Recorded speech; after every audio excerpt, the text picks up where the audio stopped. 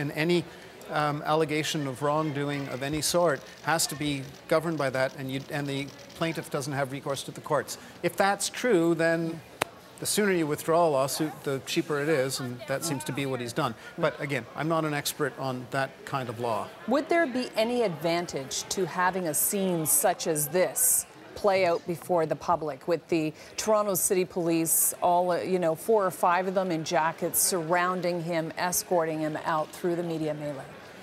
Well, it can attract some sympathy. If it's a close call as to whether Mr. Ghomeshi is guilty or not, at the end of the day, when you analyze the evidence, the fact that he's been put through this can inure to his benefit in the eyes of the triers or in the eyes of the public. I don't know how that's going to play out, but what's happening to him here and the fact that the world is seeing it may have some impact on people's view of his guilt or innocence. I mean, now people are going to be looking at everything concerning him and deciding how it ties into whether they believe he committed these offenses or not. How would you go about defending a case like this? Well, let's factor out the fact that Mr. Ghomeshi is a public figure. This is a criminal case like any other. It's about gathering all the information from the prosecutor. I want to see what the complainants have said. I want to see what they've said to others.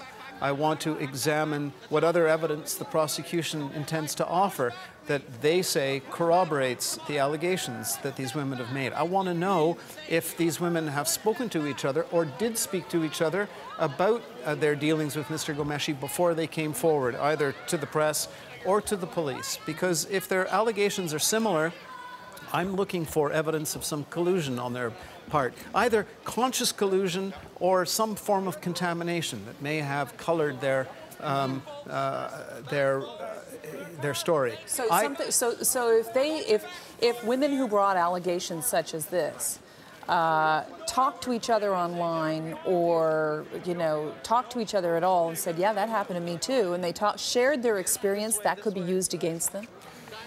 I don't like to put it that way, used against them. It can be used to demonstrate to the judge or the jury that these complaints are not independent of each other. The strength of the prosecution in cases where several complainants all give similar stories about how they were the subject of sexual assault by the accused, that's powerful evidence. The similarity is powerful because, the jury says, well, that belies coincidence. What is the chance that But if they spoke to each other, if they knew each other, if they compared notes, these things sometimes happen consciously, sometimes it happens unconsciously, that stories get molded to some extent by what the complainant has heard others have said.